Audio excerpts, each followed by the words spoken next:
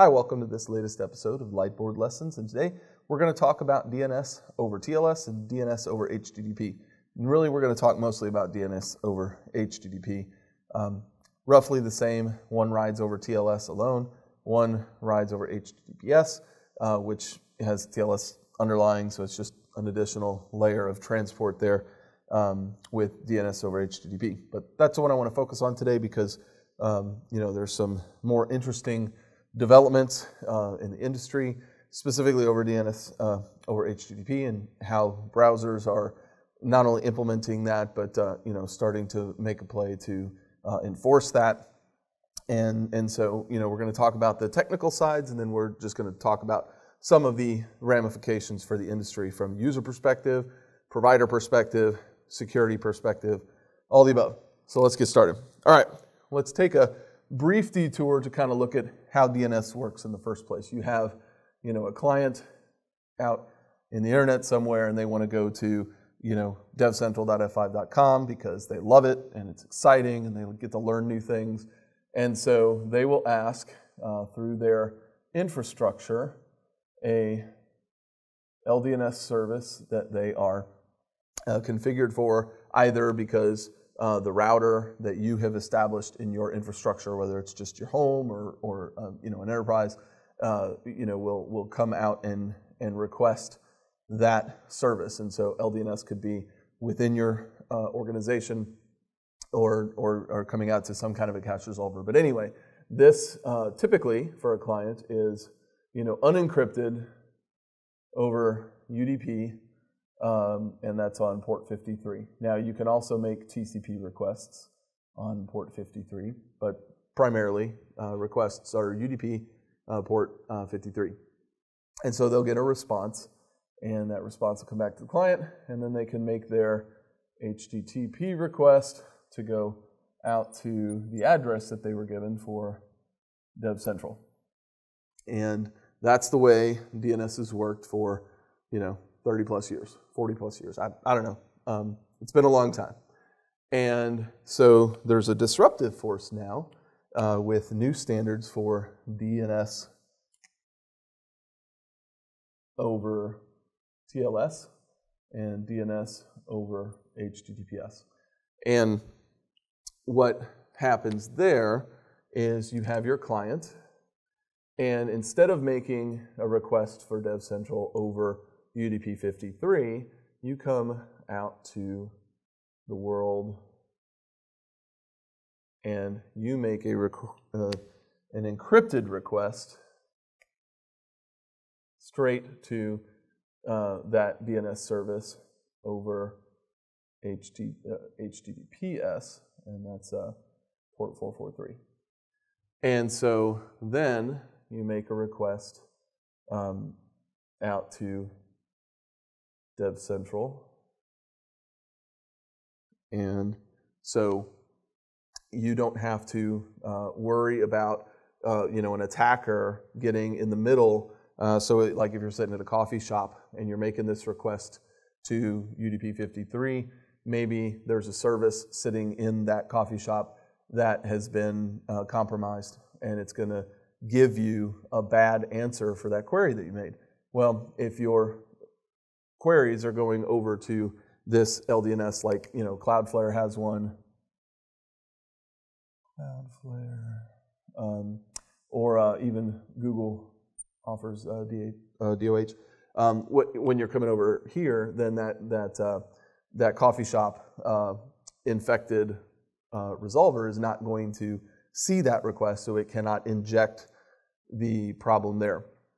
So we'll get to some of the security concerns about that shift here in a little bit, but I wanted to talk briefly about the different ways on F5 technology that you can, inject your configuration in environment either on the client side or the server side. And the way that works, and if you go out to DevCentral, you can look up an article called Unbreaking the Internet, and Eric Chen details kind of a client side for, say the clients don't support DoH. What do you do about that? Or DoT, and how do you support that? And so what you can do on a big IP is send, your normal UDP 53 request to the big IP, and then the big IP can then apply a server SSL profile to that, and then change that UDP 53, take the payload of that request, and then convert that from a normal DNS request and bundle it into an HTTP request. And so you can apply a server SSL profile to come out to, say, this server that's Cloudflare, and it will make that request on behalf of the client, and then you get your encrypted request back, and then you can then repackage that into a UDP response to the client, and then the client can make its normal HTTP request out to DevCentral. And so you can do this over DOT or DoH. This one is specific to DoH. But then you can also do the flip side. You can take clients who are making encrypted requests. So we have an encrypted request coming in to a big IP. And then this request here is a DoH request, or DOT.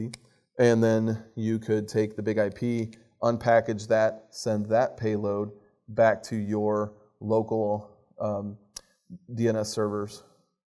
And then, that doesn't necessarily need to be encrypted in your controlled infrastructure. And then you can turn around and send that encrypted response back. So you definitely have options on big IP to handle the protocols themselves, either from a client side or a server side. And so what I wanted to talk about now is what are the implications of all this? And from a client perspective, you do get some additional security, especially hanging out in coffee shops. If you're concerned about your internet service providers and what they may be doing with your resolution data. So if you are hitting all these different sites and you don't want your ISPs, peeking into your queries, then you can encrypt those, and then your ISPs don't have that data. But so what some of the security concerns is it's not really changing the threat of your data being exposed, it's just shifting it, right? So in here, this is typically let me do a different color here. Typically, in this scenario, your ISP has that data. And in this scenario down here, it's just, whoever the DNS providers are, they have that data. And so whether it's Cloudflare, Google, or any of the other ones that the browsers are going to support, now they're controlling your resolution data. And an argument that Forrester's David Holmes says is that in Google's case with the Chrome, they already have that data in your browser, and so providing that service to bypass the ISP looking at that data, it doesn't really benefit Google at all to do that. And so likely this is just a play for them to provide more security for users. And so there's arguments on the other side where maybe that's not the case. But so it's an interesting conversation in the industry on who controls your data, who can control your data, where are we going to shift that bar. But there's also a lot of security people who are concerned about encrypting DNS, which is odd because security has been screaming for years, encrypt everything, but now that DNS is getting encrypted, whoa, let's back the truck up a little bit. And some of the concerns are just, the tooling that exists today. And what do you do about visibility into where these queries are going? And again, with an enterprise situation, that's not really a problem because you can inspect, if you force your clients internally to go to still request UDP 53, then you can then you can inspect internally before that request goes out from your infrastructure.